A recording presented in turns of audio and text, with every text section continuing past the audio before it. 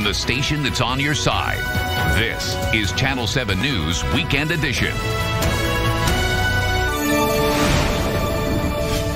I'm leaving the hospital with a new heart, a new life, a new chance at life. Thank you so much, Dr. Yadav. You are amazing. You saved my life. Thanks to my wife, my family, all my family members, all the other officers out there, my brothers and sisters, everybody across the world that prayed for me. Tonight, North Little Rock police officer Tommy Norman is home recovering after a successful second heart surgery.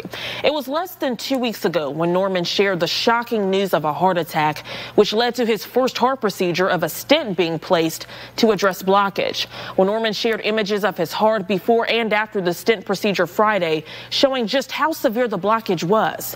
Well, Officer Norman, here's to a speedy recovery.